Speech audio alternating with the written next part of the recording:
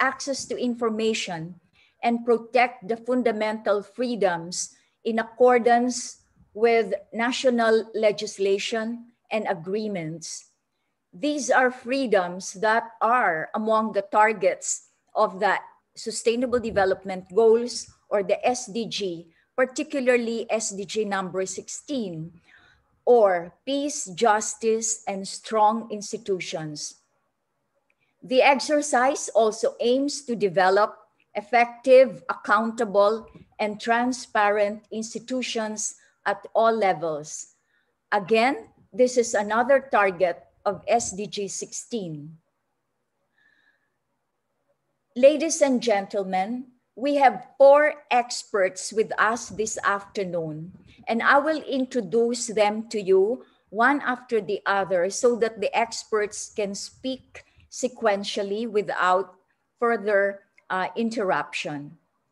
Today's webinar brings together experts from different sectors who will share their views and some propositions by which Philippine society could pursue SDG 16 and exercise people's freedom of choice despite a pandemic. Keywords today: sustainable goals, freedom of choice, the right to vote, pandemic. Amongst us today, we are honored to have the following personalities. First, an expert from International IDEA, Mr. Antonio Espinele.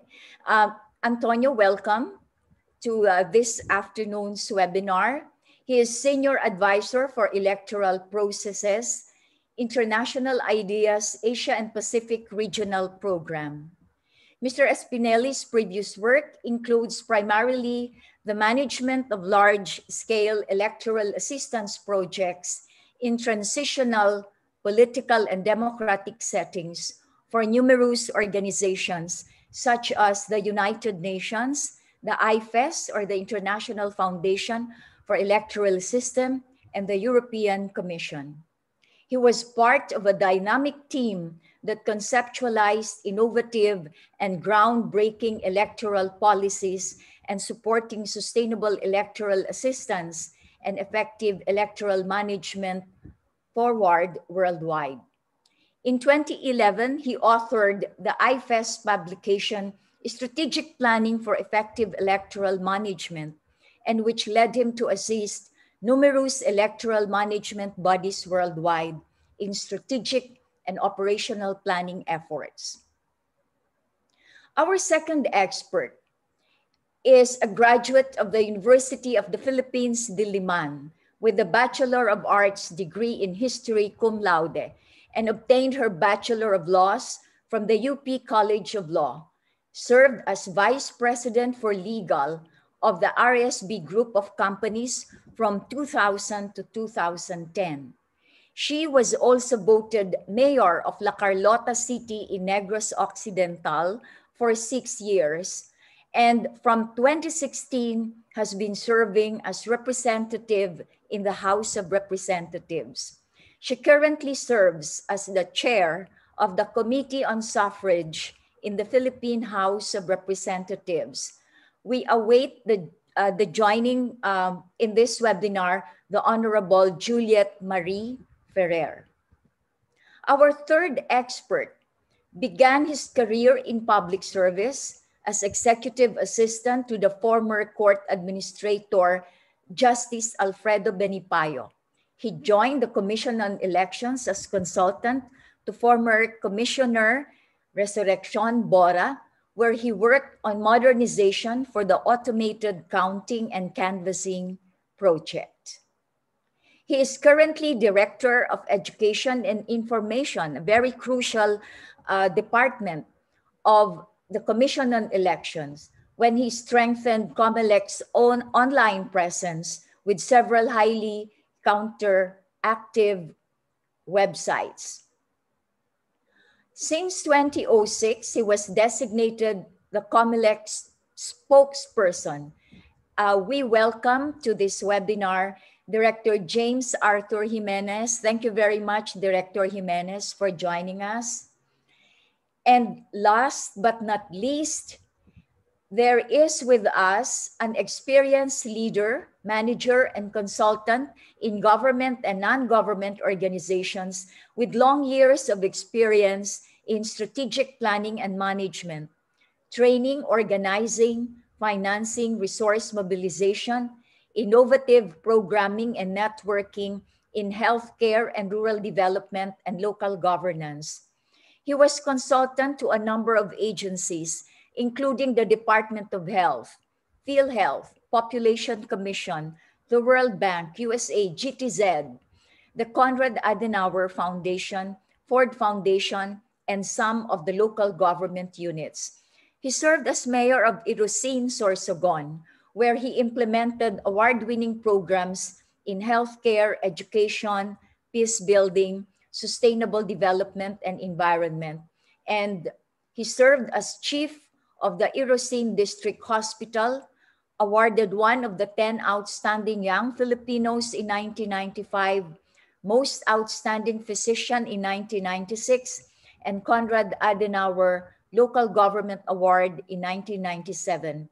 He received his master in public administration from the Harvard University Kennedy School of Government and his medical degree from the University of the Philippines. He will join us a few minutes later, and I wish to thank and to welcome Dr. Eddie Dorotan. Our experts will share with us different narratives, perspectives, propositions on how Filipinos may be students of international electoral experiences where citizens battled and triumphed over a COVID-19 pandemic. And we will also learn, perhaps from our speakers, how resilient the coming national election could ensure that there would be safe and participatory 22 national elections. For our procedures, our expert will be given 15 minutes to speak, one after the other, and a final question and answer moment will follow after all experts have spoken. The experts' presentations will be screen shared by the webinar's organizers. Please direct your questions to the Q&A box, which you can find at the bottom of your monitor. By the way, we have right now 110 registrants, and we will try our best to respond to all questions raised. Please make your questions brief and straight to the point, and address it to whoever probably you'd like to direct your question to. We also request everyone to please answer our brief survey, which the organizers will flash on the screen later on. And again, I'd like to welcome all of you. I'm Dr. Edna Ko, Director of the UP-CFAL Philippines. On behalf of the organizers, I'd like to hand over the microphone and the screen to our first expert, Antonio Espinelli. Antonio, you have the floor now. Can you hear me? Yes, okay. You're here. Thank you, Dr. Edna. And I would like to start by extending international idea sincere appreciation to UP-CFAL Philippines and the Ateneo School of Government for the opportunity that we are having now today to cooperate by organizing this discussion. And shortly, I will provide an overview of the experiences resulting from elections that have been conducted so far under the COVID-19 pandemic, and analyzing their management holistically and extracting key lessons to be considered for elections to come. So we will be keeping an eye on the past and an eye on the future.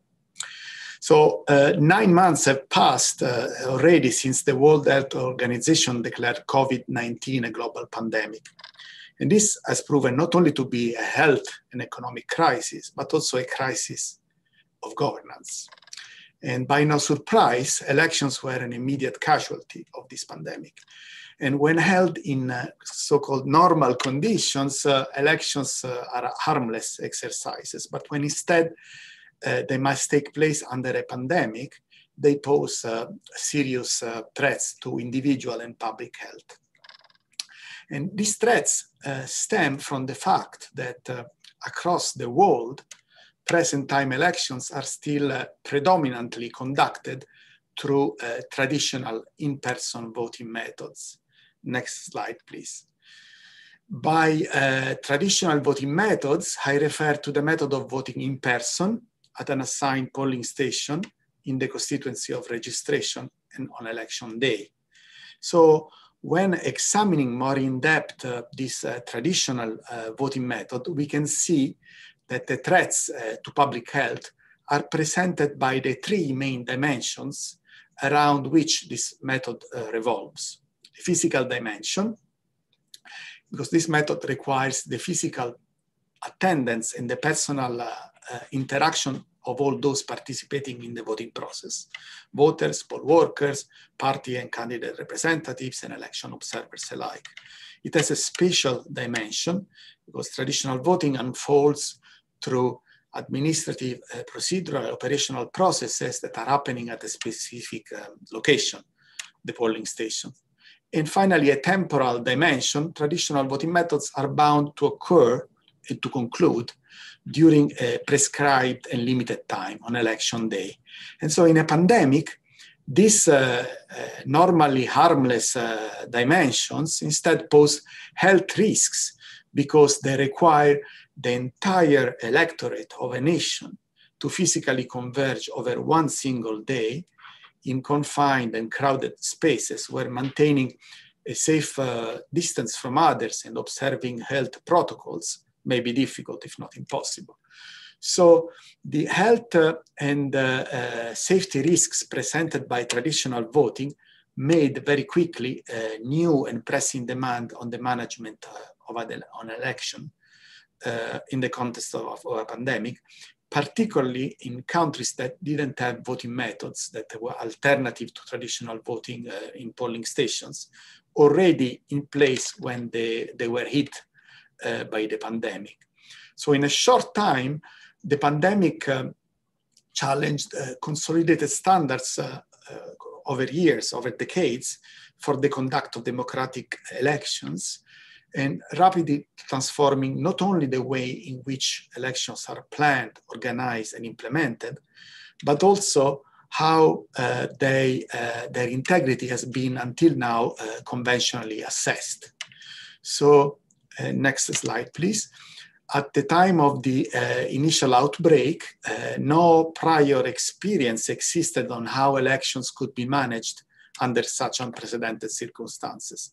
At the time, no one knew as to whether holding an election under a pandemic was a feasible task at all, what mitigating measures could be devised and deployed to reduce the risks posed to public health, and how effective these measures would actually be, and whether to which extent restrictions to be inevitably imposed on the electoral process would limit its transparency, accessibility, inclusiveness, and integrity. And finally, how to ensure rates of voter participation that could guarantee a legitimate election outcome, and mostly would guarantee representative institutions. Next slide, please. So in the past months, with more assumptions than fact and more unknowns than certainties, several countries confronted the pressing dilemma as to whether to hold or to postpone the scheduled elections. Consequently, the initial period of the pandemic was dominated by postponed elections. Several countries, however, opted to venture into this uncharted territory, holding their elections under such challenges and uncertainties. They confronted an immediate dual challenge. Not only they had to minimize health risk for voters, but also they had to reassure them that safe voting conditions would be guaranteed and convince them that they will be guaranteed, so that their undeterred participation would ensue. Next slide. The various elections conducted so far have offered and also continue to offer today much to learn. These important experiences have inspired and guided other countries that had to proceed and still have to proceed with their scheduled elections under the pandemic. So past elections provided to the world with an understanding of what conditions, measures, equipment, and behaviors have to be in place to deliver a safe, technically sound and participatory elections under a pandemic, and how effective these conditions, measure, and equipment and behaviors would be. So the body of knowledge and the first-hand experience that were acquired through these elections have set a model and practices and benchmarks to follow. And these were not existing just a few months ago. Past elections have also helped electoral management bodies, or EMBs, how we call them, to prepare by learning from the experience of their peers, both from their successes and failures, understand the importance of adapting their electoral frameworks and systems to respond to future emergencies, but also to appreciate the importance of building resilience in the management of elections.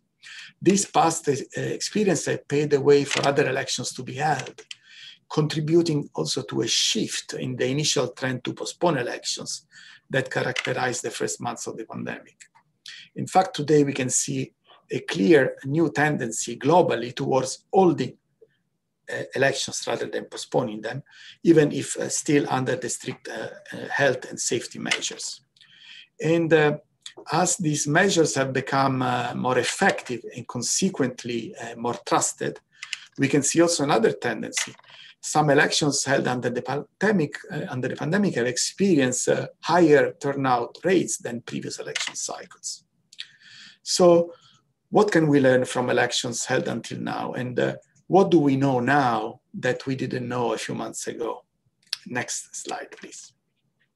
Well, first, we know that the outbreak of a pandemic must be at contained levels by the time the election has been scheduled. In fact, it would be unthinkable to consider holding it when the infection is at its peak and when national or partial lockdowns and other restrictions of movements and on public gatherings are imposed.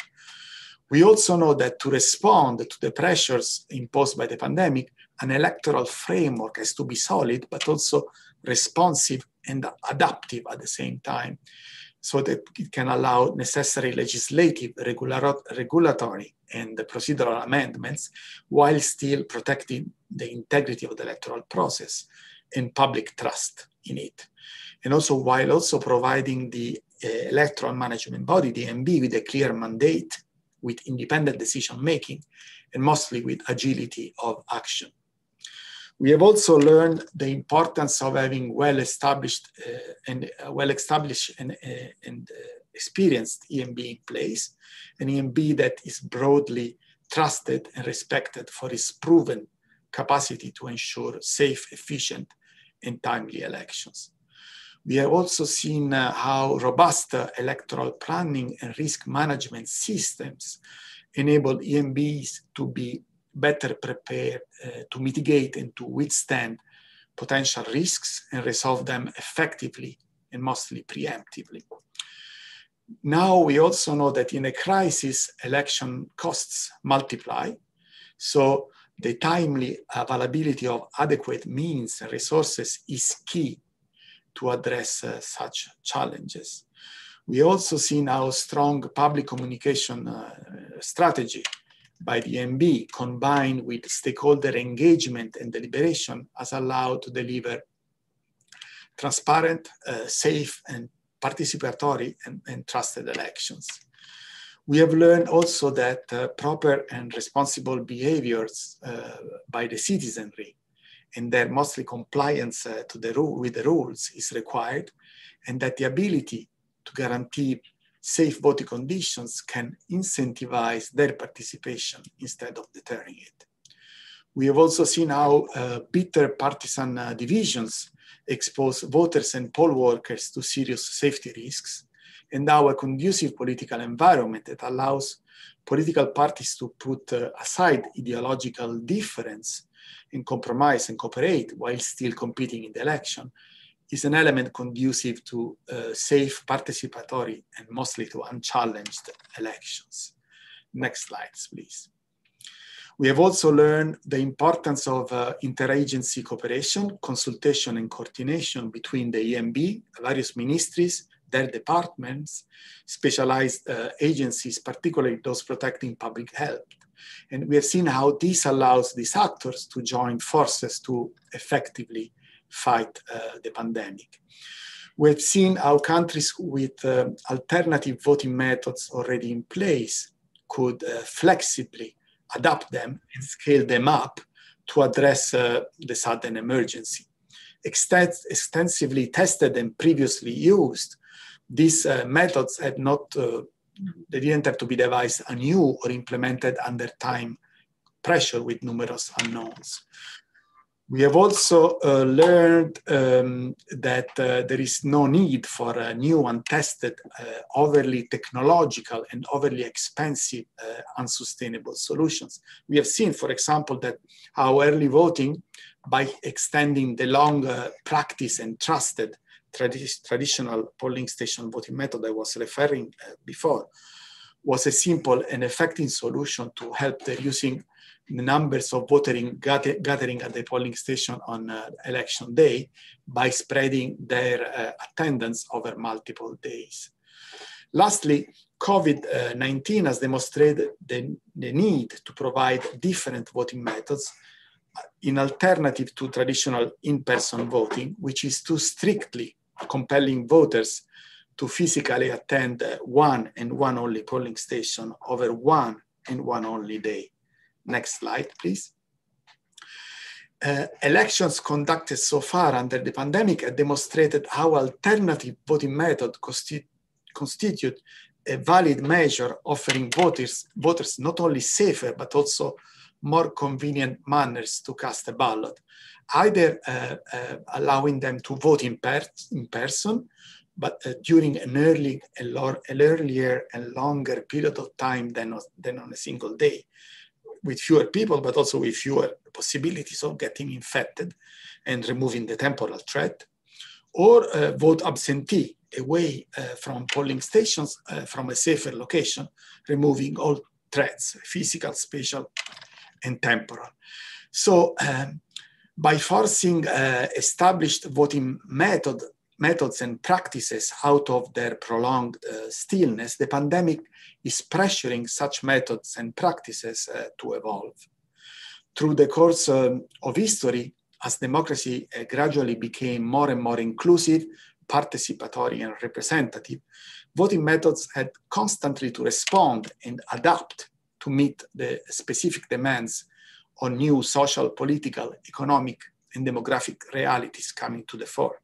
However, after several centuries of evolving voting practices, present-time elections remain by and large statically and conventionally centered on traditional in-person voting methods grounded at the polling stations.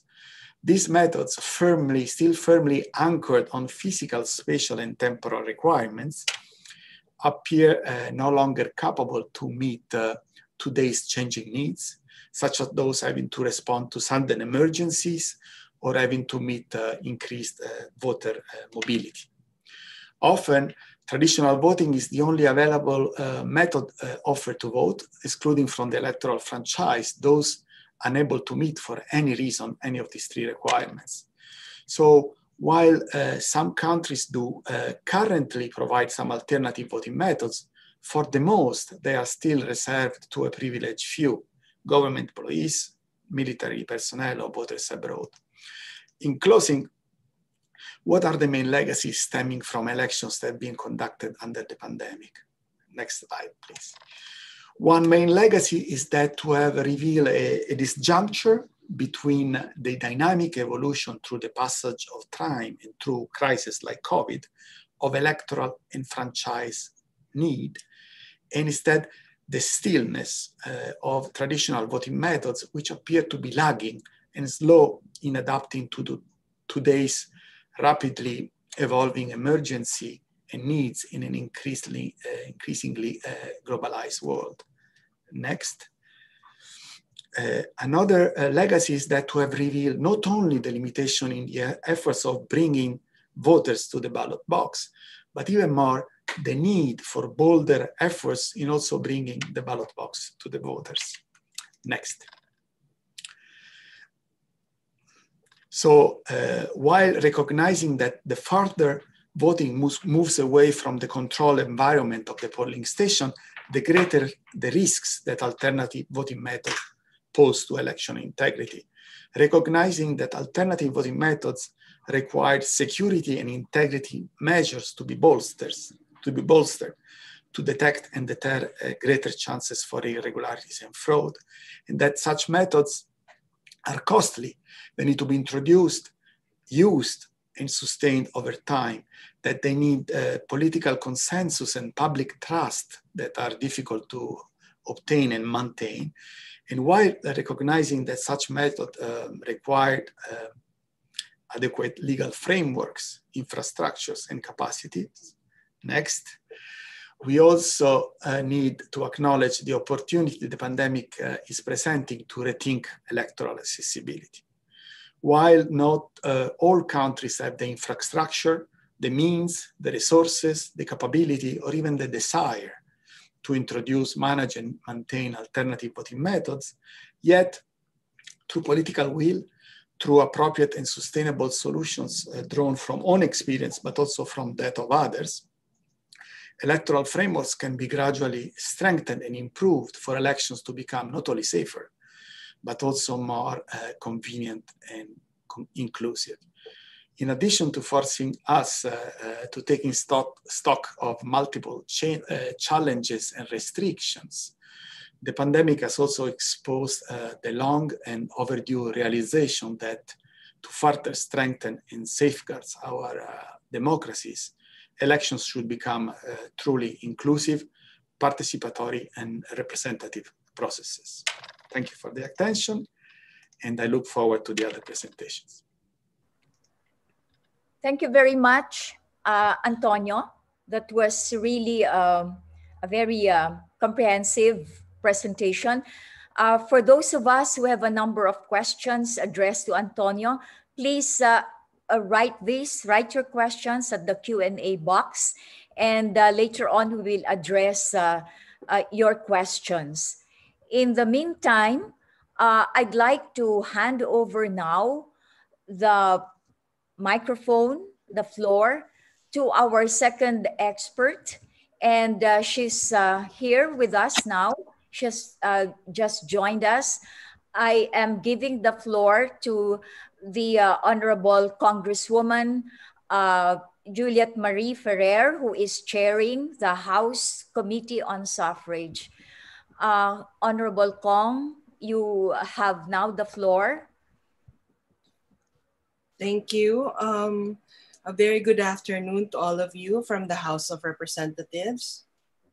Can you hear me? Dr. Yes. Very well. And your very pretty photo as well on the screen. Thank you. A very good afternoon to all of you from the House of Representatives, Committee on Suffrage and Electoral Reforms. I would like to thank UP-CFAL and the Ateneo School of Government for inviting me. I will be speaking on behalf of the House of Representatives today, so I will limit this to the measures that are before the House of Representatives. As chair of the Committee of Suffrage and Electoral Reforms for the 18th Congress, I'm very happy to report that yesterday we approved the substitute bill on the amendments to the Voters Registration Act. We are preparing right now the committee report so that it will be calendared by the Committee of Rules for plenary debates the soonest possible time. The substitute bill institutionalizes voter registration online with the intent of easing the influx of applicants in the offices of the Commission on Elections nationwide, not only due to this global health crisis, but as a permanent mode of applying to register in order to vote in the years to come. This, however, does not eliminate the option to appear in any COMELEC office to register as a voter. After all, it was Professor Dr. Edna Ko who stated during the Technical Working Group meeting held last October 27, 2020, that there is what is called the accession divide, where those in the urban areas have better access to technology than their rural counterparts. This therefore means that the manual mode, or to go to COMELEC offices to apply for registration as a voter, must always be an option. In a country like ours, where owning a smartphone or a laptop with internet connection is more of an exception rather than the rule, it is a challenge to go fully electronic. If you think about it, these gadgets may be considered a subtle property requirement in the exercise of the right suffrage. Another way to declog our system is to institutionalize early voting. The substitute bill on early voting for qualified seniors and persons with disabilities in national and local elections has been approved by the Committee on Suffrage and Electoral Reforms and was transmitted to the Committee on Appropriations for comments on September 8, 2020. In terms of ensuring access to polling precincts, the substitute bill on the amendments to the Highly Accessible Polling Place Law, House Bill number 6470, was approved on third reading on June 2nd, 2020, and was transmitted to the Senate on June 3rd, 2020. That being said, there are 16 bills covering the subject matters I mentioned, and these are prioritized as potentially so that it can potentially decompress the influx of people that will gather in COMELEC offices nationwide and in voting centers in 2020. I would like to report also that the committee devoted one committee hearing for the briefing of the COMELEC on their preparations for the 2022 national and local elections. COMELEC Commissioner Marlon Casquejo, in that briefing held last September 8, 2020, categorically stated that they are ready to hold the May 9, 2022 national and local elections as scheduled amidst the pandemic. This despite the fact that the Department of Budget and Management approved only 10 billion pesos of their 23 billion peso budget proposal for 2021. The 13 billion pesos was intended for important items like lease of new machines, since only 6% of the vote counting machines, or VCMs, used in the 2019 midterm elections is faulty, and setting up the transmission of results and the purchase of ballot papers. But even with these limitations, I am positive that we will be able to hold our national and local elections as scheduled, and no election scenario is simply not an option. The objective of the House of Representatives Committee on Suffrage and Electoral Reforms in the 18th Congress, and every Congress for that matter, is to increase the quality of the voting experience of the Philippine electorate, to make processes attendant to the entire election system more efficient, transparent, and accessible is at the crux of electoral reform. The focus is efficiency foremost, but now that we are facing this global health crisis, these bills can ensure the Filipinos can go through the application to be a registered voter in a safe and physically distanced manner. We do not have a specific bill that addresses the health protocols necessary for voting in time of a pandemic. We do have a bill filed by Representative Onyx Crisologo institutionalizing online registration with a provision on health protocols that we included in the pool of bills that aims to amend our existing voters registration law. the substitute bill which we approved at the committee level yesterday. The Commission on Elections as a constitutional body must put in place all necessary steps and directives for our countrymen to exercise their sovereign right of suffrage under safe and healthy conditions. It is our position that implementing rules and regulations of each statute that passes the Philippine Congress, not only electoral reforms, must contain health protocols that must be put in place by the implementing agency considering the current situation. Thank you. Let us all stay safe and good afternoon. Thank you very much, Congresswoman Ferrer. I think that was a very positive, very affirming, and very assuring report from the House of Representatives, saying effectively that the no election scenario is not at all an option as far as Philippine democracy 2022 election is concerned, and that our Congress people are working very hard to make related, relevant bills be further discussed to have a more inclusive rules and system of voting given our pandemic. Please hang on, Congresswoman, for some of the questions that we may have from the audience, from the floor. Thank you very much. Now, I'd like to call on somebody else who has a very, very crucial role in the electoral exercise in ensuring that there is indeed an electoral democracy that will transpire in 2022. I'm referring to the electoral management body, the Philippine Commission on Elections. And to represent the COMELEC, we have, as I said, we have Director James Jimenez. Director James, you may have the floor now. Thank you. Thank you. And good afternoon, everyone. Thank you very much for inviting me here. I'm here to talk about the first Philippine elections of the pandemic era from the point of view of the Commission on Elections. Next slide, please. Let's get a few statistics out of the way first. In 2019, we had 61.8 million registered voters and a voter turnout of 75.9%. Back then, we conducted our elections in 86,769 polling places. Of course, things are different now. Now we have approximately 4 million potential new registrants, potentially 1 million reactivations, leading us to believe that we will have at least 62 million voters in 2022.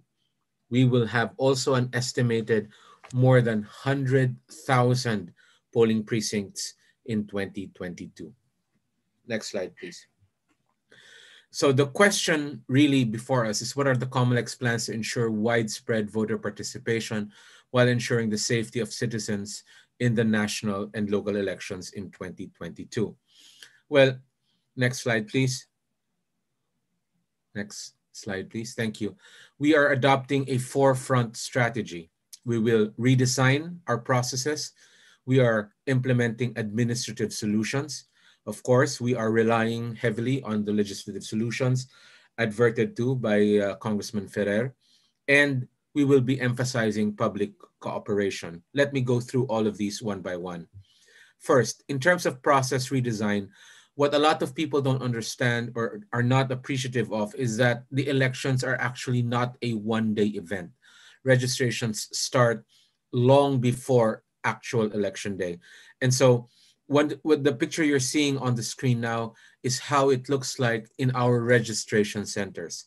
We have redesigned the process so that we are socially distant, so that we are implementing basic safety protocols.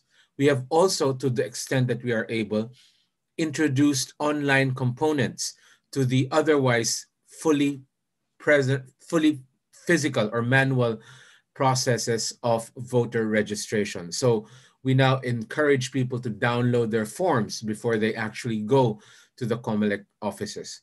We encourage them to set an appointment rather than wait in line for their turn at the biometric stations in the registration centers. All of this have combined in the last 12 or 13 weeks to ensure that up to now, since September 1, we have not had a single case of COVID transmission at our registration centers. But this is just the start of the process redesign. Next slide, please. Obviously, we will be imposing this no face mask and no face shield, no entry policies in all of our COMELEC offices and with regard to all election-related activities moving forward. Next slide, please. The other thing that we need to redesign is election preparation. You are looking at the staging area for the preparation of the vote counting machines. Pre-COVID, these were not socially distanced workstations, but we have had to rearrange these workstations to ensure that we would have only one workstation per row. This has caused great changes in the way we do things, not to mention the fact that it has, of course, run into some great expense. Next, please. Next slide, please. We will also be implementing administrative solutions. For instance, the filing of certificates of candidacy have long been understood to be a carnival atmosphere for everyone, with people coming in and supporters coming in droves to support their candidates. We are looking right now at the possibility of making certificate of candidacy filing online, or at least a significant portion of it doable online. This will prevent the crowds from forming at the COMELEC offices, securing the safety of both the candidates and their supporters, as well as the COMELEC and the media that will be covering these events. Next slide, please. Campaigning will also have to undergo a makeover. What you're seeing here is a common picture pre-COVID. This is how political campaigns look like in the Philippines. Obviously, this will have to change, as this will be a super spreader event if it were allowed to happen in 2022. Next slide, please.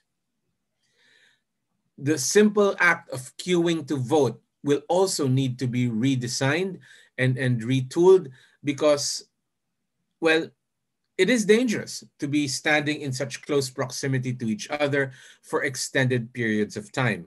And one of the challenges really of conducting elections, as was discussed earlier, is the spatial component.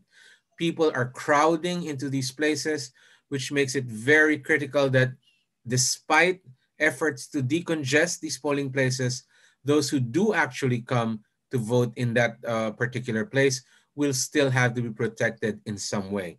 So queuing to vote is just one of the many election day activities that will have to be redesigned by the COMELEC. Next slide, please.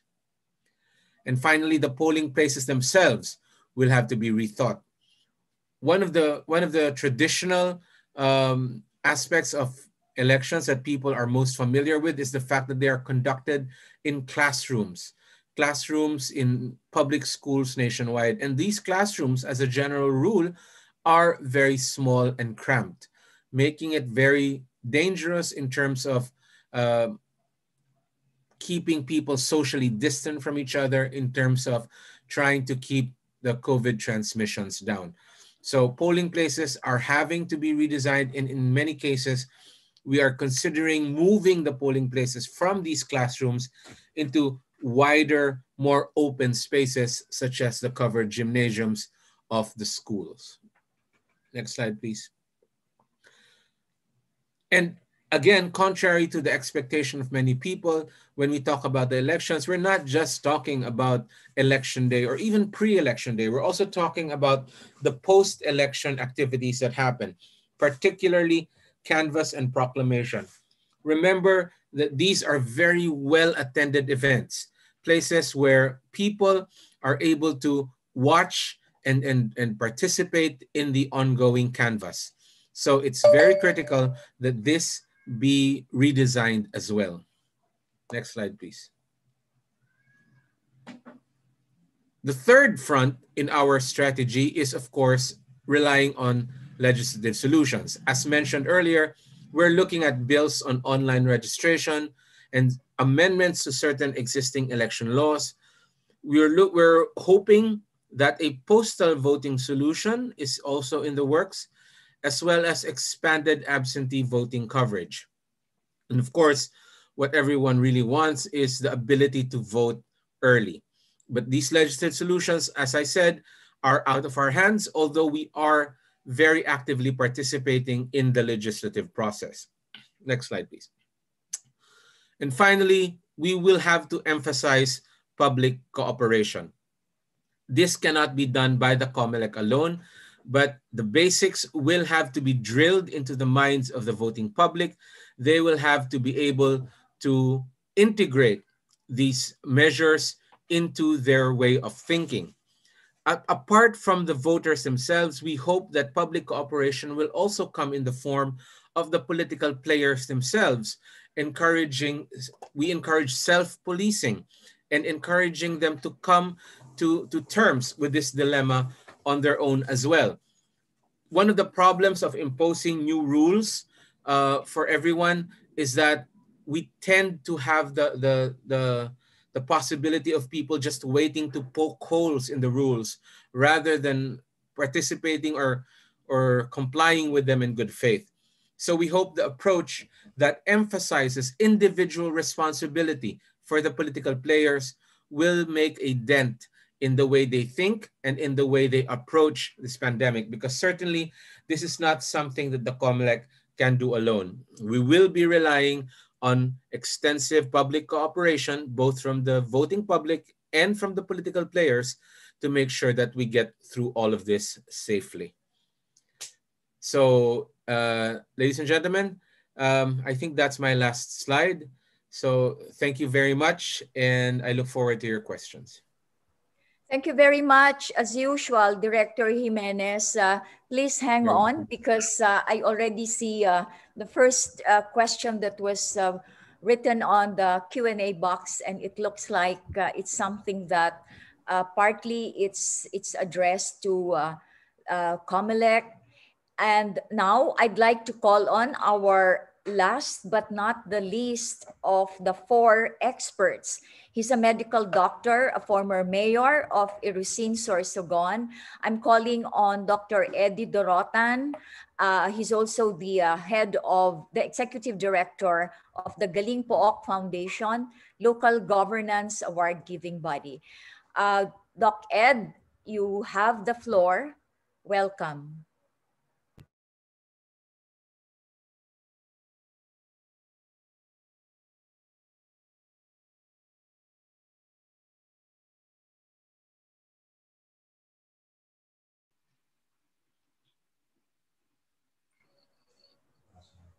Thank you, Edna. Yes. I just want to share my presentation. Can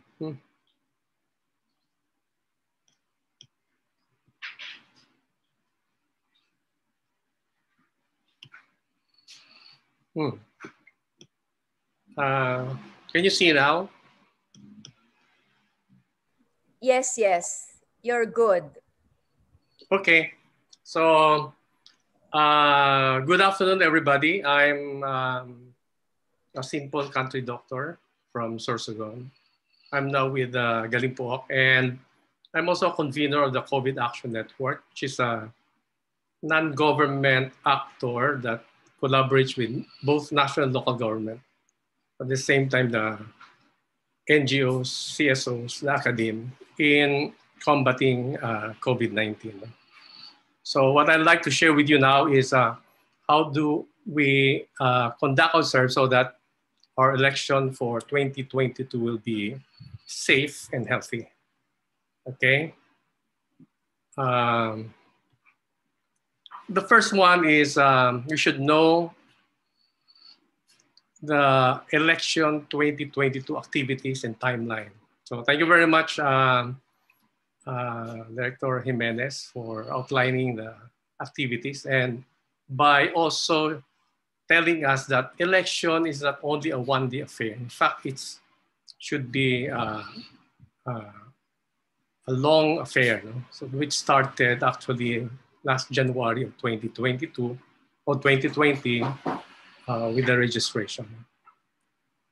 Secondly, we need to understand COVID-19. We should know what we know, and we should know what we don't know, and try to project what will happen now and 2021 up to 2022. The third is actually we don't wait for May 9 to set up our health measure. We apply it now. And that means, ulit-ulitin ko to, you wear mask and face shield, wash hands, social distancing, and we also have to live with the COVID-19, with or without vaccine. Fortunately, we have the vaccine coming, and therefore we need to talk about the vaccine, but it's not the cure for all. It's actually the universal health care that we should pursue. That will matter a lot. Now, if you take a look at this time frame, COMELEC said that registration started January 2020, pero this was suspended because of COVID. So September 1 restarted, and this will go on up to September 30. So actually, the task of the voter is to register. So I think online registration is one of the best method, but also hybrid face-to-face will be best. Now, on the right side, ano dapat ang health and safety protocols? Again, palagi natin na ririnig to, wear masks and face shields, wash hands, and social distancing. But I would like to add that the two things. No? We need to live with the COVID-19. When you are in contact with positive, when you have symptoms, when you have a positive case, what do you do? Where do you go? Diba? And since vaccine is coming, we should all be vaccinated. But when, how, etc. And how do we pursue universal healthcare so that everybody, young and old, rich and poor, can be treated regardless of religion, status, and wealth. Okay, the next one is actually voter education. At this point in time, I'd like also to share that even in this time, even COMELEC should also share a lot of, as we learn issues of in election, we also would want them to learn about the health protocols. So that when the campaign period comes in and voters would like to know the candidates, and there's a lot of campaign, there's, again, the health protocol should be followed until election time. So basically, this is a thing that we should be doing. Now, what do we know about COVID-19? So after 8.5 months of lockdown, as of November 24, we now have about 422,000 cases. And mind you, cases are going down per day. Dati nagsi 7,000 data tayo, and now mga 1,000 plus. And reproduction rate is less than 1. As of November 9, that's at 0.85. That is good, no? But it's spreading also in other cities, no? Bacolod, Ilagan, Lipa, even Davao City, Cagayan de Oro, Calbayog. To date, we also have 8,185 deaths now, with a mortality rate of about 1.94. No? So actually lower than the international average of about 2+%. This is the daily average, daily cases. No? So if you take a look at it, we had a peak at August, and then it's going down at 1,000 plus per case per day. But mind you, we'll have our Christmas break. So there's a possibility of a surge. You know? And here are the top regions and the top cities. No? Death is also going down from 30 per day in April. Now, like 60 tayo. It's about 20, 30 in less than 20. Less than 20. So in a sense, we're not yet out of the woods, but we're gaining grounds. And mainly because we have a very good testing capacities now from 300 lang per day. We're now into about 30 to 20,000 per day. And positivity rate is about average of 9.2%. But lately, this week, it's about 4-5%. No? This is important. Who are infected? If you take a look at it, these are the voting population that are infected. No? From 18 to 20, the bulk, no? The voting population. And in terms of death, no? As we all know, these are the 16 above are more prone to death with COVID because of comorbidities. And most cases are mild and they recover. So the nice thing about this COVID is that if you're mild, most 91 to 95% recover. No? Only about less than 10% go to hospitals. No? And mind you, there are about 7.8% asymptomatic. No? Okay, so what we know now is COVID is more contagious, but overall mortality is less, 1.9 in the Philippines. No? And it's transmitted droplets, aerosol, airborne. Now, why do we have the 14-day rule? Because during that 14 days when you're exposed and infected, that's a period of time you will have, you will feel the symptoms. So, and typically the incubation about 5 days, no?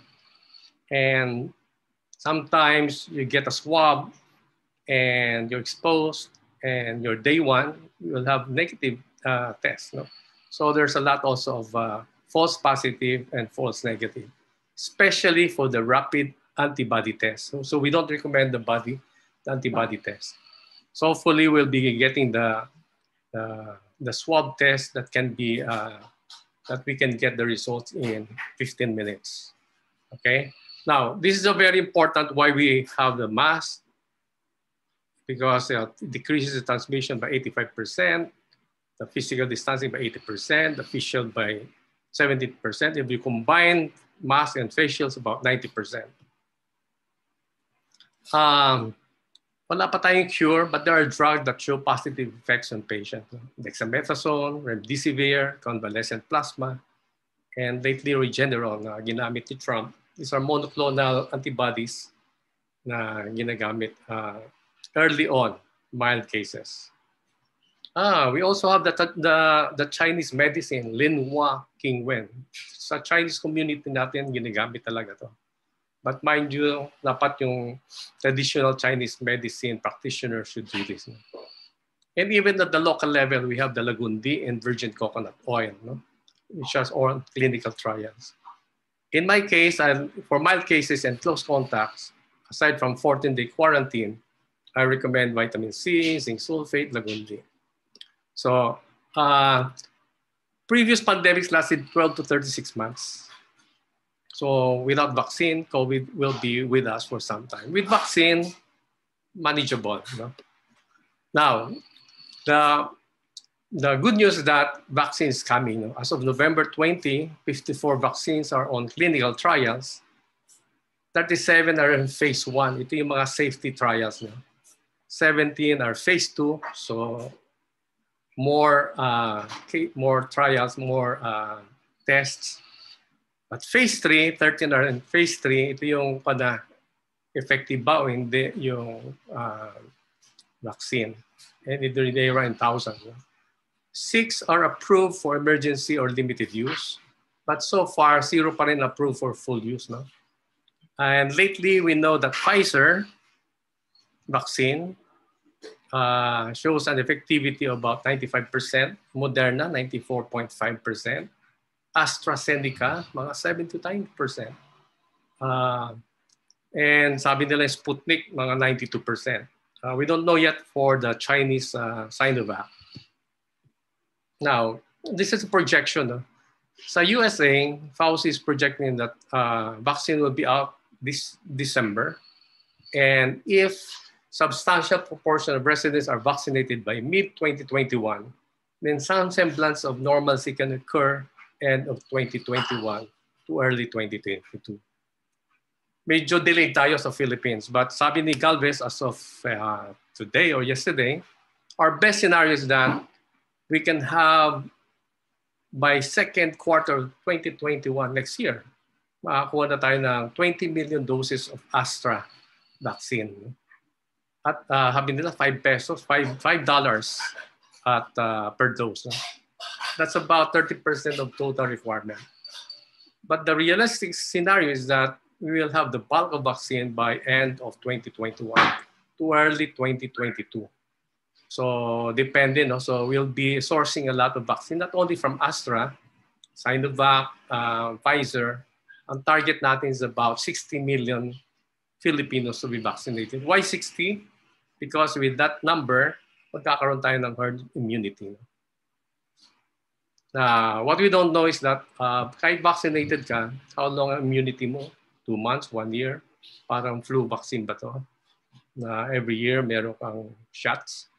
Cross immunity among yung mga coronavirus. Pwede mang reinfection like nangyari kay DILG Anyo.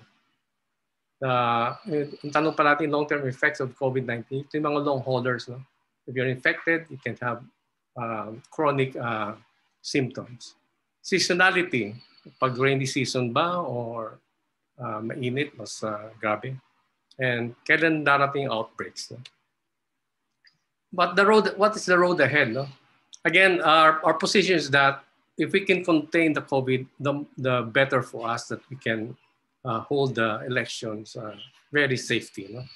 But also open up the economy. No? If there are lessons we can gain from COVID, tatlo po nakita ko, no, is that national and local governments are inadequate in keeping us safe and healthy. Alam mo naman natin yung magkukulang talaga. No? Hindi kaya ng national government. We need the participation of all. It also forces us to be smarter. No? We can be physically distanced but socially connected. And it should also make us to rethink how to rebuild better. In fact, also how to devise better election. Less traditional, more intimate, but also corrupt-free and also safe. No? And therefore, what we need to do from now on is really to chart a new normal. No? Sa amin, tawag namin magagaling na po. Let's chart communities na safe and healthy, ligtas, smarter na communities, matalino, and sustainable, no? Matatag. Kahit mayroong bagyo, mayroong COVID again, etc. And ito yung mga importanteng gagawin na natin for us to have a safe and healthy communities. We should guarantee universal health care na bawat Pilipino, pag may sakit ka, gagamutin ka. Diba? Hindi lang yung hospital lang, kundi outpatient. Pero na tayong law, but problem is hindi pa natin na-implement. We should encourage a wellness and healthy lifestyle, community-based primary care, developing the health service delivery network, public-private partnerships, diba? Clean water and sanitation, in-city affordable housing for the poor. In the age of pandemics, universal health care is not only a safety net, it is a matter of national security, diba? So nakita natin, pag grabe, halt lahat, diba? So, importante yan. And I've been hearing about a lot of internet-based technology-enabled sa communication, sa kuha natin, sa election. And tama naman dapat maging smarter tayo. Internet of Things, artificial intelligence, blockchain, mobile application, teleworking, ito na, e-registration, e-voters education, e-campaigning, e-voting, etc. And to be sustainable, kailangan tutukan din natin to ecology, water, energy, di ba? Waste, food, importante yung mobility during election time, di ba? Paano yung transport natin, public transport, culture, livability, infrastructure, economy. Now, take a look at this projection. No? from 2020 to 2021, tapos 2022. Dito tayo ang election, May 9, no, sa 2022. Now, if we have social distancing, if we practice hygiene, hand washing, masks, etc., may restrictions sa travel pa, and we don't gather, we don't, lalo Pasko, no, limit large gatherings. If we do that, then we can have gradual exit from lockdown. And therefore, cases will go down. But the problem is pag siguro Pasko, no? Daming gathering, so tataas ulit yan. But with vaccine, with vaccine, no? Sa US, pwede na by first quarter of 2021, pwede na yan. And if they can vaccinate most of 60% of the population, pwedeng bumagsak ang cases, no? And we can have a normal for 2022. For the Philippines, I think, nandito pa lang tayo. So, realistic really will be third and fourth quarter of 2022 or early 22 pa. So that by election day, so mukhang tingin ko hindi pa natin ma-vaccinate lahat. So, and therefore, kailangan yung ating health protocols. Okay? And in general, ito yung dapat gawin natin. No? So dapat we have a coordinated national plan, and we have that IITF, etc. Comprehensive system of testing, tracking, contact tracing, and treatment. No? Tapos targeted lockdowns when necessary. No? We should have a clear and organized advisory and precaution for polling staff, volunteers, voters, including those in self-quarantine and recuperating from COVID-19. Again, sinasabi ko, wear masks, face shield, wash hands, social distancing. We need to live with COVID-19. We should have a target of 70% national vaccination and universal health care. And I think if we do this, we're on track in containing COVID, and we can safely hold elections. Mind you, in South Korea, April election, may COVID sila, wala pang vaccine. Because of health protocols na ginagawa nila. High turnout siya, 66%, walang COVID surge. Pero lately, may surge ngayon, no, after na election. Pero matagal na. No? Sa USA, kabaliktaran naman, no? High turnout nga, but malaking surge. No? Grabe na sa Amerika. Mainly because si Trump, di ba? Ayaw niya ng mask. Anyway, so in summary, let me just say that yung details for the health protocols can be laid out depending sa activities. But in general, again, itong tatlong must in terms of health measure we should do. No?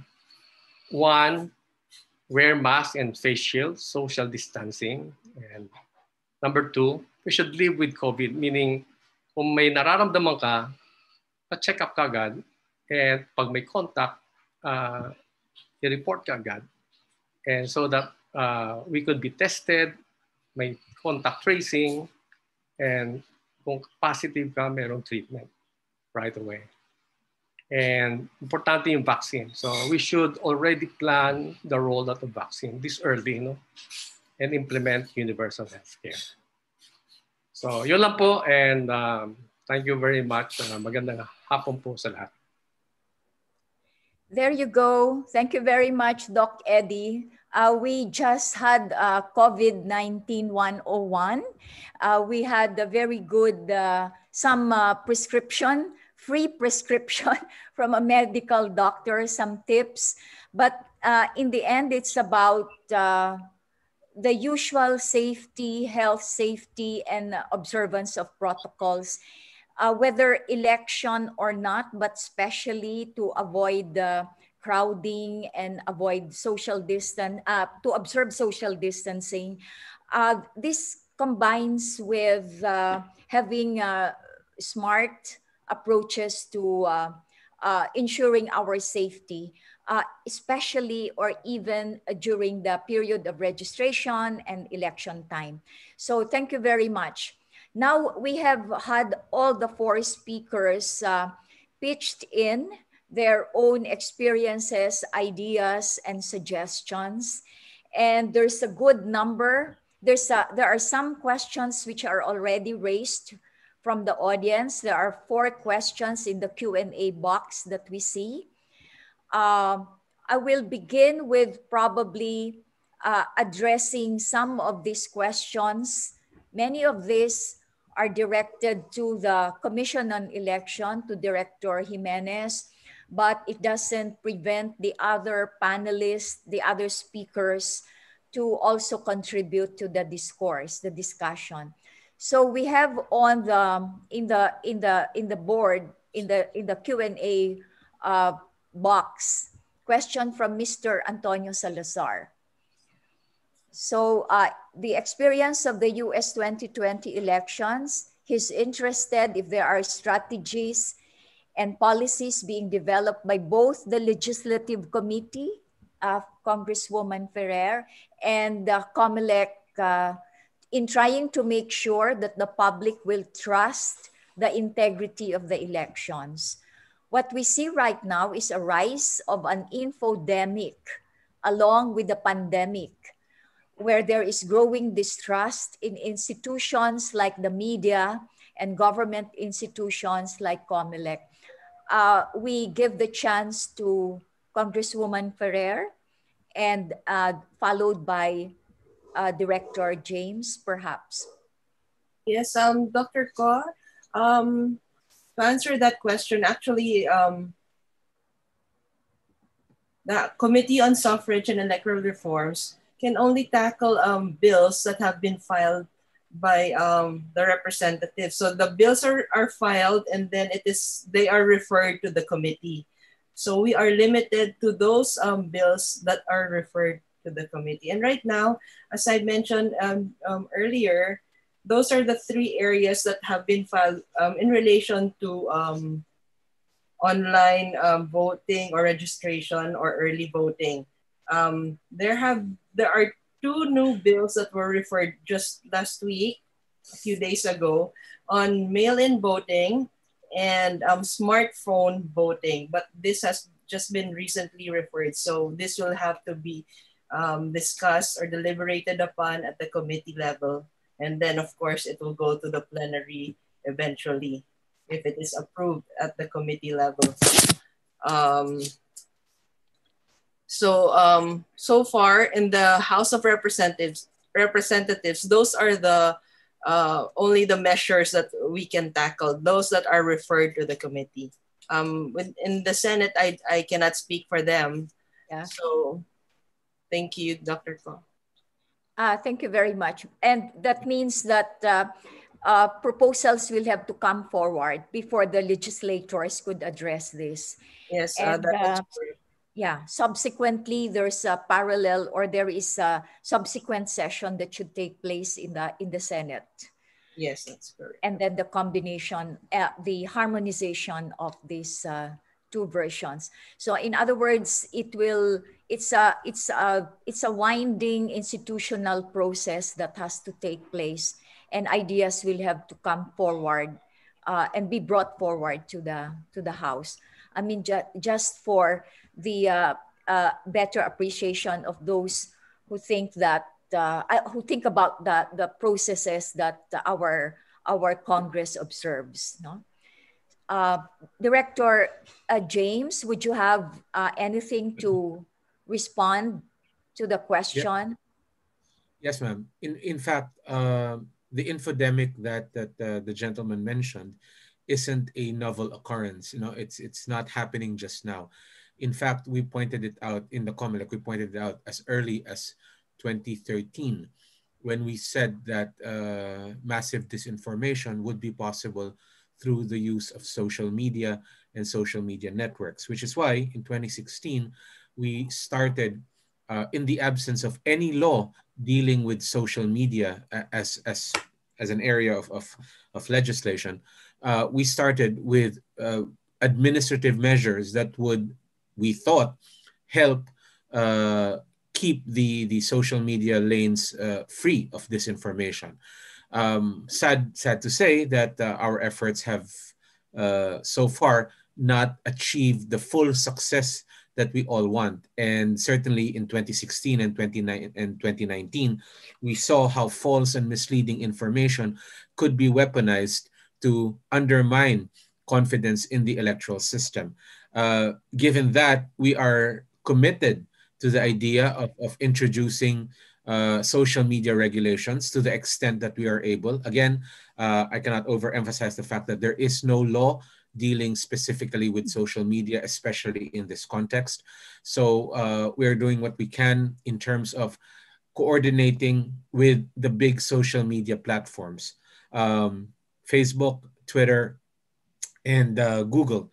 Um, they've been very good about coming forward and helping us within the scope of what we're able to do, actually try to contain this infodemic. Yeah. All right. Thank Dr. you. Com, may I add? Yes, please. Yes, Congresswoman. Yes. COMELEC has been very active in the legislative process. So because we know that they have the expertise, so we always invite them to enlighten us when bills are being discussed in the committee. So whatever Director Jimenez discussed earlier or mentioned earlier, those are all taken into consideration when we discuss and deliberate on bills. And they are always invited, and they always participate in the deliberations in the committee. Thank you, ma'am. Thank you. Thank you, Congresswoman. The next question is from Mr. Nunez. This is for Director Jimenez again, regarding redesigning the polling places. It looks like it's good in the planning stage, but how do we ensure that this will be executed as planned during the election day itself? Do you plan to hire personnel for COMELEC, or will you rely more on the Philippine National Police? Well, thank you for the question, Mr. Nunez. In general, elections are conducted by the boards of election inspectors. These are not COMELEC employees, just to be very clear about that. They're not organic to the COMELEC. They are, in effect, volunteers performing election services. Now, the PNP is present to make sure that peace is maintained in those areas. Now, when we say redesigning the polling places, what we really mean is we want to swap out the small confined classrooms in favor of big open spaces. Okay, so in general, the personnel complement will remain roughly the same. You will still have the 3 boards of election inspectors manning the table. Okay, the difference is that people will be more spread out than usual. However, you are right. We will be requiring more people there to provide marshalling services, for lack of a better term. People who will make sure that the voters are socially distant, that the voters are complying with the health protocols that we put in place.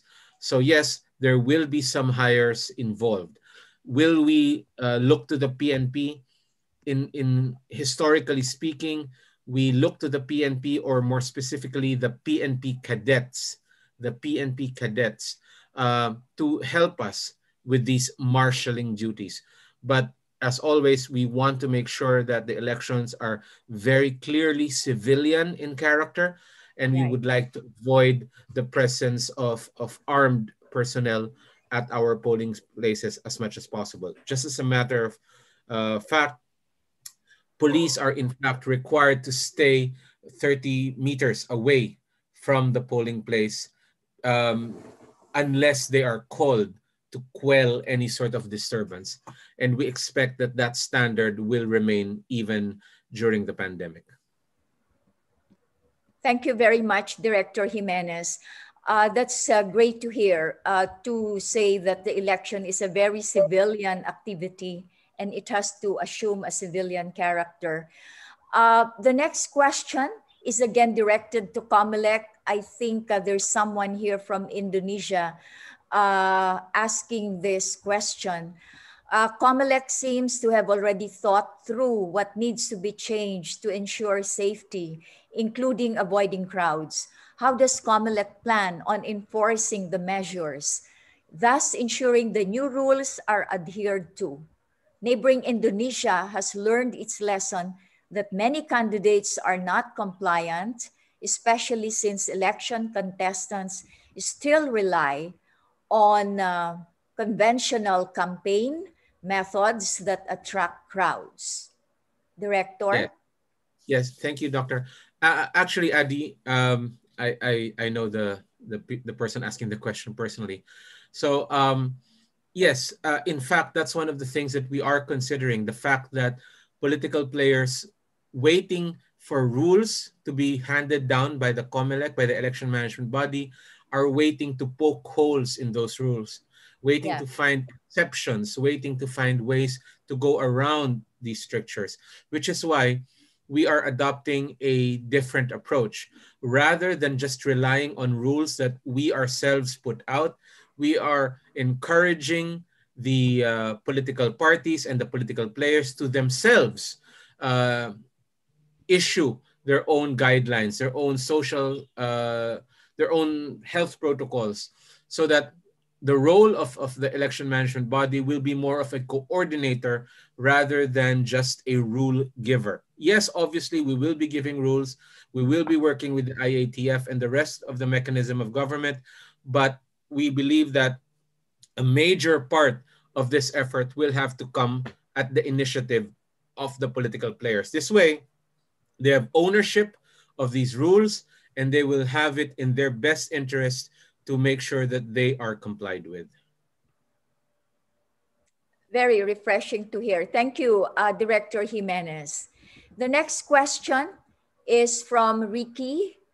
Ricky Javier, Director Jimenez, what reforms can we expect to ensure clean, honest, and transparent elections in 2022? What steps are being taken to hasten registration of new voters, which, based on the experience of my grandson, took him 2 days? On the first day, he could not be accommodated because the cutoff number was 50 persons per day. On the second time, he arrived at 5:30 in the morning and finished at 4 p.m. I'm sure that many of the youth would leave and not bother to come back if that happened to them. What is being done to improve and encourage the youth to register? By the way, we have a large number of young voters or potential voters. Is that right? Yes, ma'am. In fact, the young voters account for 1/3 of the voting population. And in the in this registration cycle, we in fact expect that we will have around 4 million youth registrants. So that's a big number. If I may address the question of Mr. Javier, I understand that the registration experience that you're describing is something that's very recent. The idea that there's a cutoff of 50 registrants per day is really because of the pressure of COVID measures being implemented in the COMELEC offices. As I showed you earlier, there's social distancing involved.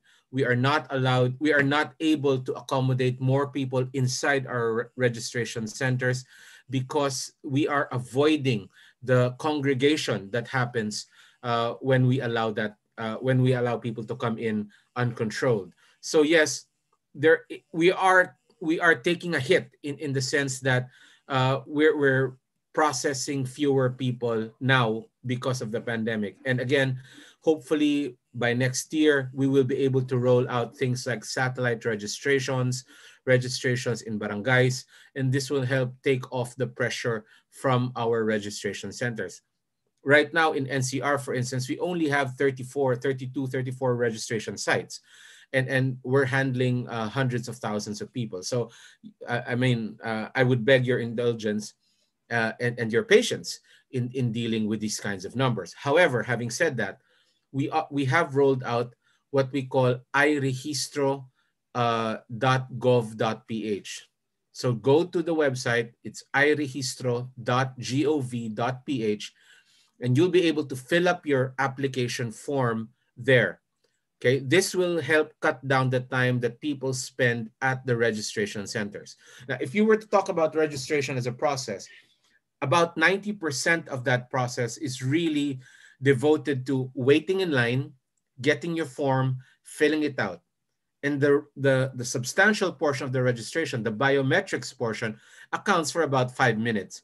So you're in the registration center for about 30-45 minutes at the best of times. So you want to cut that down by taking the first process, the filling up of the forms and the waiting in line, and doing it online. And you can do that with iregistro.gov. This makes it easier for the youth, especially, to register, because all they have to do is fill up the form and then go to the office for their biometrics. Again, the biometrics is a process that will take you all of 5 minutes. Thank you, Director Jimenez. I'd like to raise a similar question and direct it to Antonio Espinelli. In the Philippines, we have a big young population who will be voting in 2022. I wonder how Antonio would describe experience in South Korea, for example, or in India, or in Nepal, about young people's behavior, and probably how the process of registration and of voting in those countries can be described, particularly as this is encountered by young people. Antonio, would you like to say something on that? Is there a distinct behavior, a distinct process that needs to be considered or adjusted for young voters, for young registrants in countries such as those that you are familiar with? Well, they are certainly, first-time voters, especially are a group of electors traditionally at risk. Not only they have never voted before, some of them may be disinterested. So I think the best way, to reach this segment of the population that is traditionally maybe apathetic or put off by conditions like an emergency, a crisis like a pandemic, would be to use communication methods tailored to reach them in the most effective way. We have seen in South Korea that there were not, I don't think there were any special measures to address, to convince, reassure the youth to participate in the elections. But more or less, I think, for instance, like a broad effort also to instill a sense of civic duty in the population, to come together as a nation, regardless of your age or your age group or social status, as proven in many countries, in several countries, to be, to incentivize, the step of voting, the perception of voting as even as a cathartic. In South Korea became also a cathartic act to fight, the limitations and the challenges imposed on the electorate by the pandemic. So anything, to use communicate, I would say, the most obvious would be the use of social media, but also, any other communication channel that could let young voters understand the importance of participating in elections, especially during an emergency or a national crisis like this. Okay, thank you. From Maria Vicenta Magpantay, in the past, COMELEC conducted voter education nationwide prior to a pandemic, and which for the first time voters and young people greatly benefited from. How is COMELEC implementing voter education in the time of pandemic? Well, as a first response to the pandemic, ma'am, we've rolled out webinars. No? We've taken advantage of the teleconferencing tools that are available now. We also have a regular weekly webcast It's called Radyo Comelec. You can see it on on Facebook, Comelec PH, every Saturday, where we discuss voter education issues. In the coming months, we will be rolling out the webinars to schools as well. But again, it will mostly be online. Of course, the reasons are obvious why we're going to do it that way.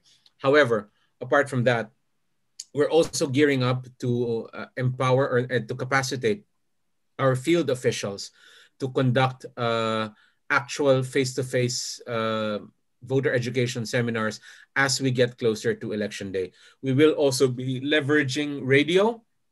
Unknown to many, we have what is known as Comelec time, which is the power granted by law for us to procure broadcasting airtime.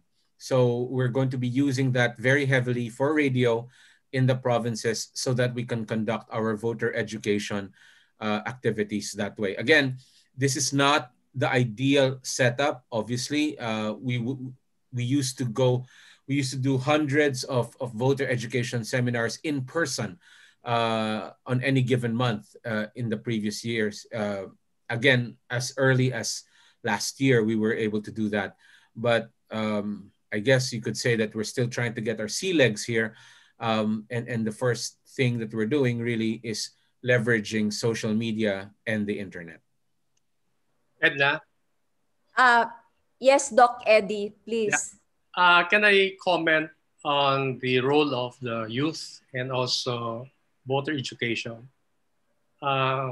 Since one-third, James, since one-third of the voting population will be youth, right?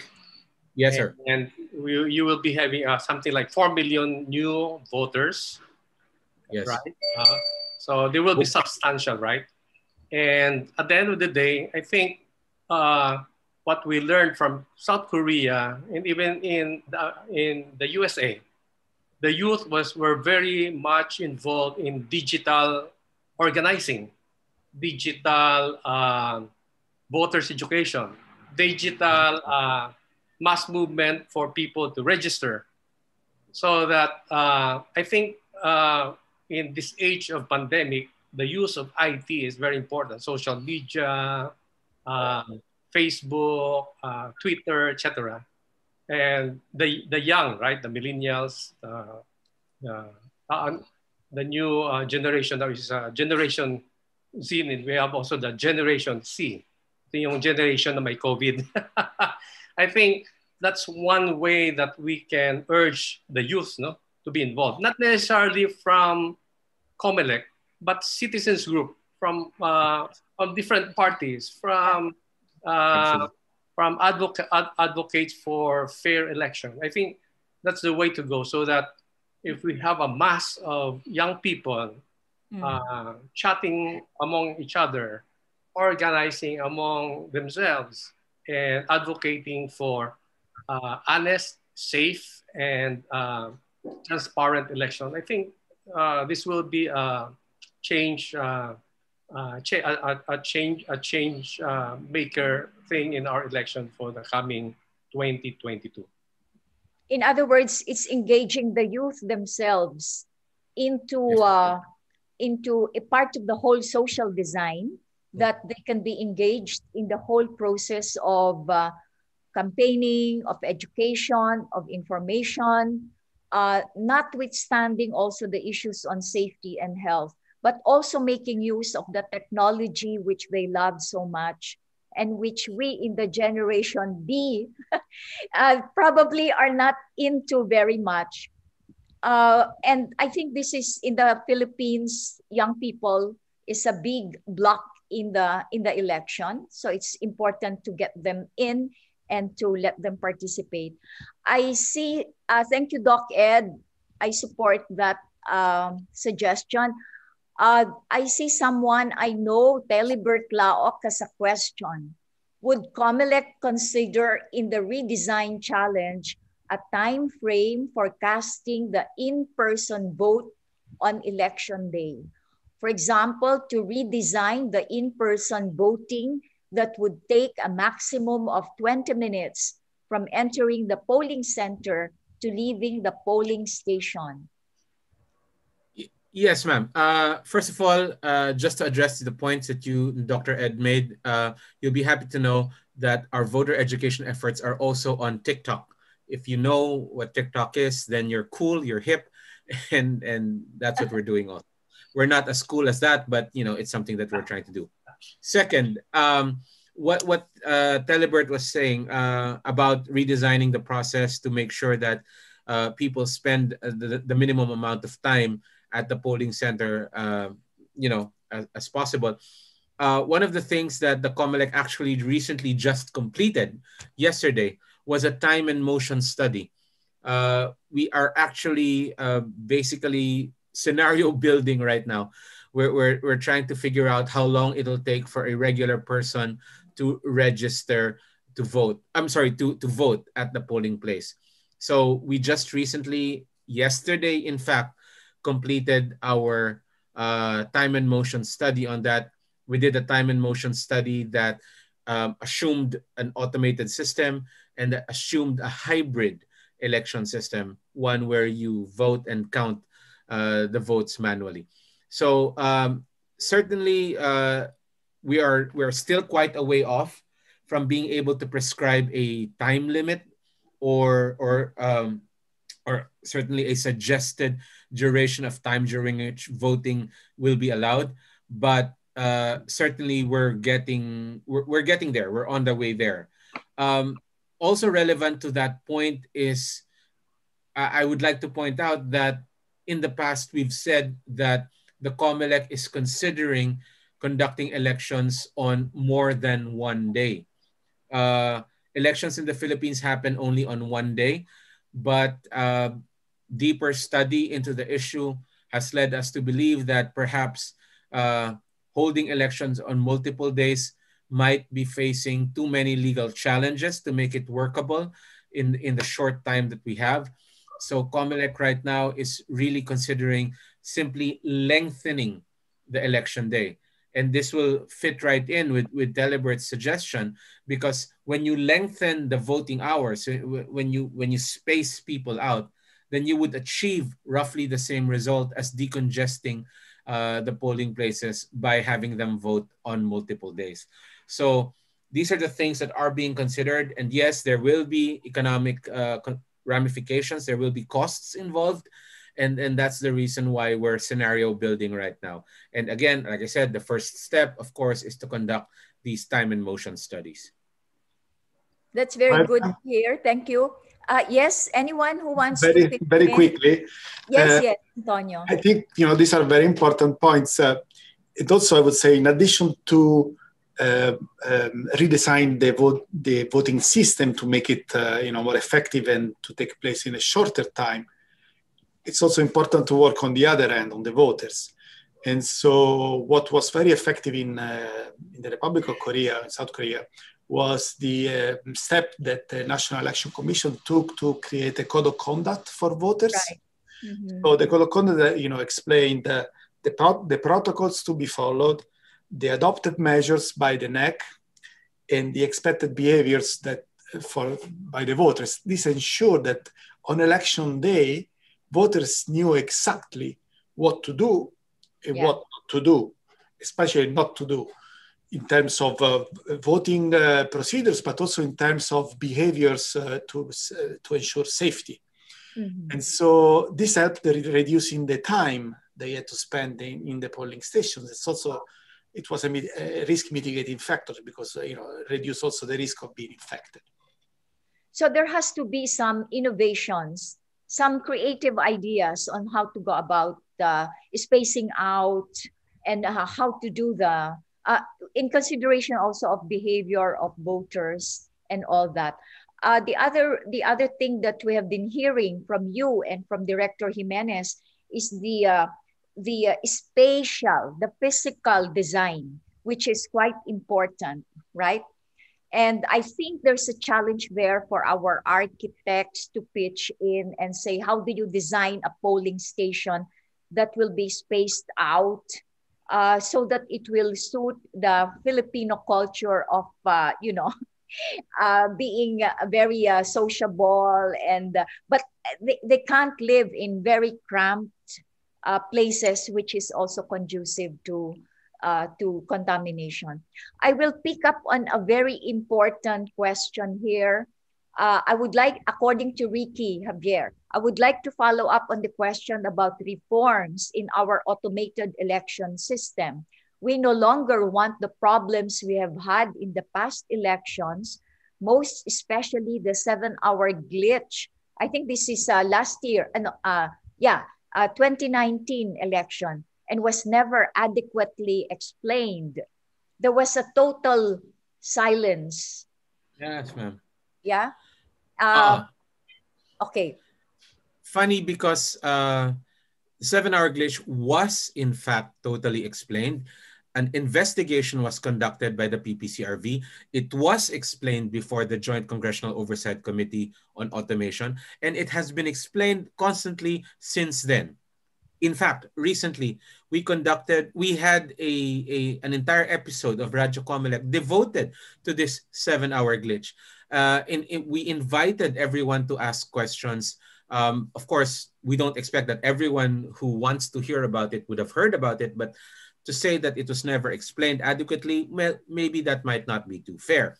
Having said that, the 7-hour glitch really was a case of overswing. If you remember back in 2016, what happened was one of the persons involved in the transparency server was able to enter an unauthorized correction into the system.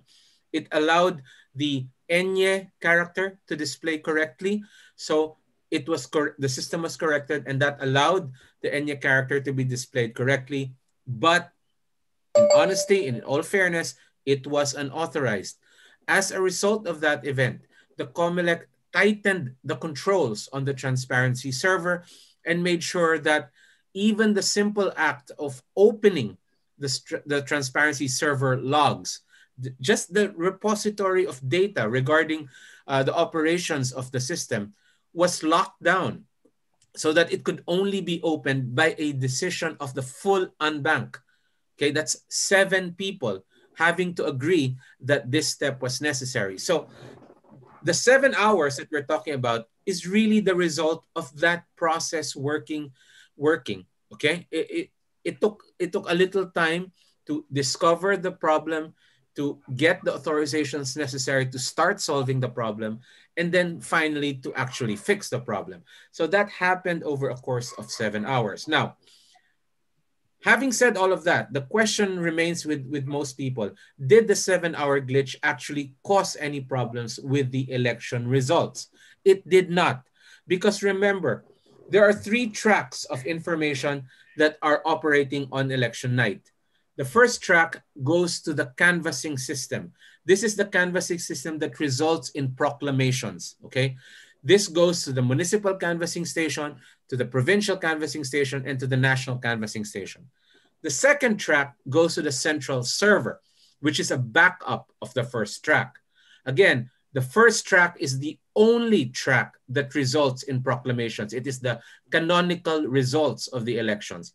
And then the third track goes to the transparency server, which feeds the various media outlets so that they're able to come out with, wait for it, partial and unofficial results.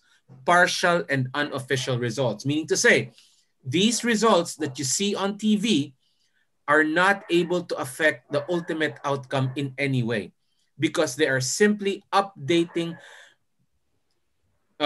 consolidations of precinct results. The actual official canvas happens on an entirely separate track.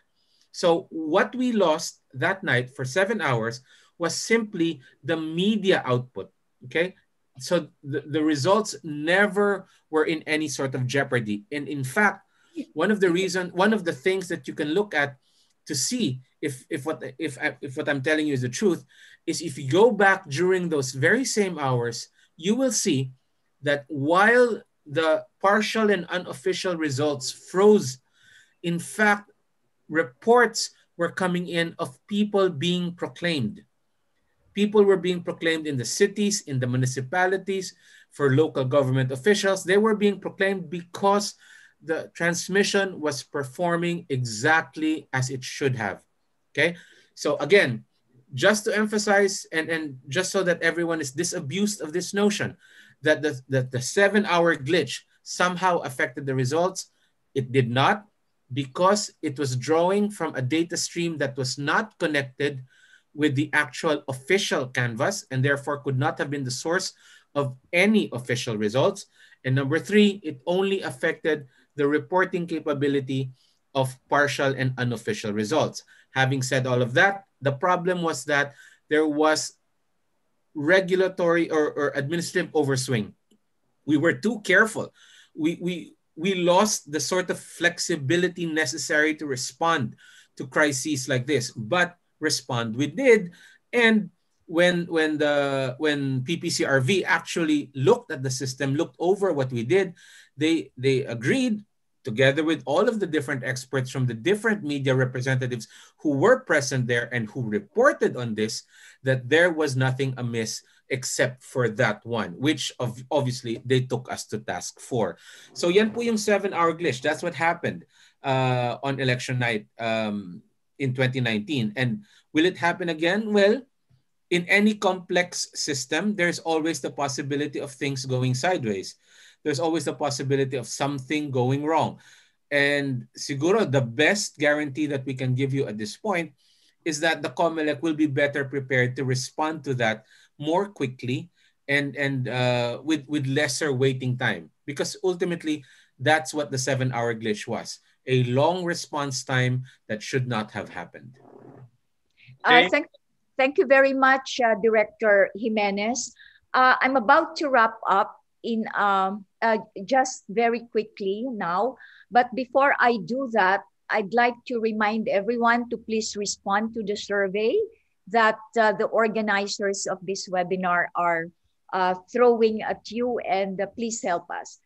As a way of summarizing things, I think the election as a democratic exercise is showing to us the diversity of experiences, even in other countries, from where or from whom we can learn lessons in dealing with a pandemic such as a COVID-19.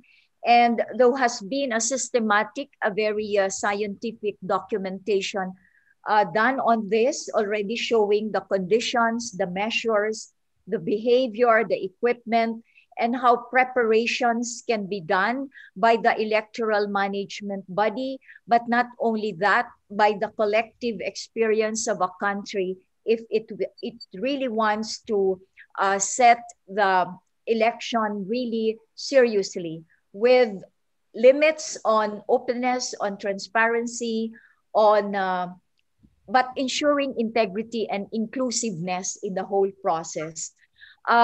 We have much to learn as we continue to engage from experiences of other countries, and international ideas' role is to really see to us some windows from the global experience and perspective. At the same time, very crucial to Philippine elections is that many Filipinos look up very much to Congress, to the policymakers, and to the election management bodies such as the Commission on Election. These are key players, and things are moving in the direction of considering bills in Congress to be able to respond to how we can adapt to the challenges of the COVID-19. It's a bit slow because nothing is being discussed in the Congress or in the House of Representatives unless bills are filed. And this is the nature of that chamber. But it doesn't mean that it is not speeding up. In fact, we have witnessed how the hearings are going on, and there is really dynamism and exchanges of ideas in this. We have less than 2 years before the next election, and the lawmakers have been working hard on this in conjunction with the role of the Commission on Election. It is very pleasing to hear that COMELEC is opening up new ways of doing things due to the challenges and the limits that the pandemic posed to us. And therefore, we should continue these efforts to innovate, to be creative, to open to changes, to have a combination of things being done. the good message of the medical doctor is to say, COVID-19 lang yan. Kaya yang gamutin, basta we know what we need to do for safety and for health. But it is something that we can overcome because there are measures to address the health issue. But on top of it, what's being highlighted by the expert is to say, COMELEC alone or Congress alone do not define the rules on and the practices and the behavior of the election. There is so much space for other players such as the citizens, and the citizen and communities and young people do play an equally important role in a democratic exercise such as election. That's why we call it a democratic activity. It's not just the role of COMELEC, it's not just the role of Congress, it's not just the role of putting money, it's about putting our heads and becoming smart. But also, more importantly for the Philippines, there is a big challenge for us to see behavior of young people, to get them to participate, get in new players. There was mention about political parties having to be mobilized in terms also of providing guidelines among their colleagues, among their party mates, among their constituents to say, you are all equally responsible for the success of democracy in 2022. With that, I would like to extend our gratitude, our thanks to the Commission on Election Director James Jimenez. Congresswoman Juliet Marie Ferrer had left us. She had sent the message, but the staff are here. She's on her way to attend the session in Congress now. Of course, there's Antonio Spinelli. How can we not bring him in? He comes from International IDEA, the source of many learnings and lessons on electoral exercises. Thank you, Antonio. Thank you, Adi, and thank you to International IDEA, my other home base, so to speak.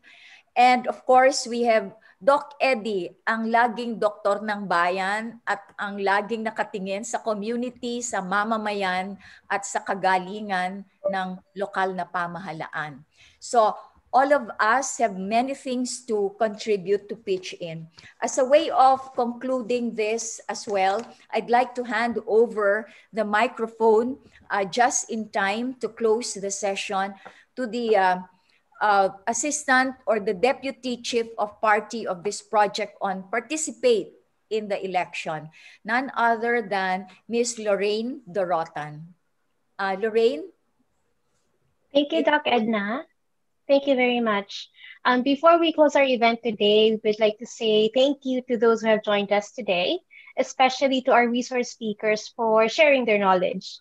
Together with Dr. Edna Ko, we would like to present a certificate of appreciation to Mr. Antonio Spinelli, Representative Juliet Ferrer, Director James Jimenez, and Dr. Eddie Dorotan. Your presentations have given us even more confidence that the upcoming 2022 elections will allow us to participate in an important democratic exercise that will impact our country's future.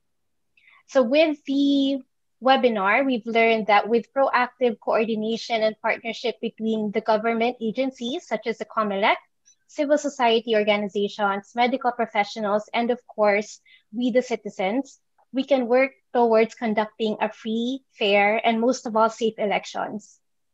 As discussed by Mr. Spinelli, other countries have implemented innovative and sustainable solutions to ensure that elections continue as planned in the midst of a global pandemic. There are learnings from other countries that we can take forward as we prepare for our own elections. Congresswoman Ferrer also discussed several legislative measures that aim to preserve the health and safety of the citizens and the integrity of the electoral process.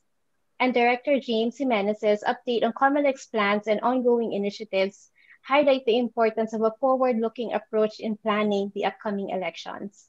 And finally, from a medical and public health perspective, Dr. Dorotan shared practical health protocols to mitigate risks of COVID-19 virus transmission during the elections.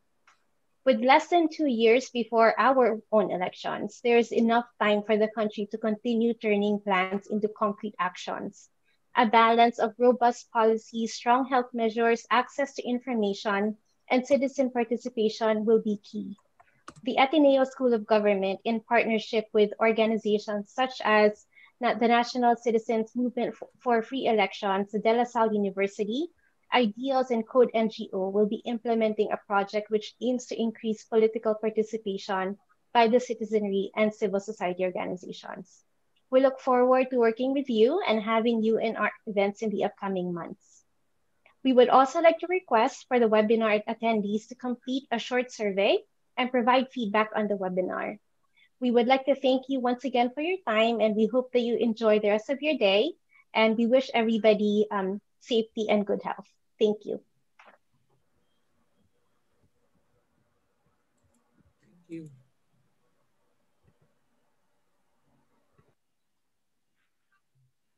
Are we done? Okay. Thank you. Bye. Bye-bye. Bye, James. Bye, Tonyo. Thank Thank you. you. Thank you. Thank you, Edna. Thank you.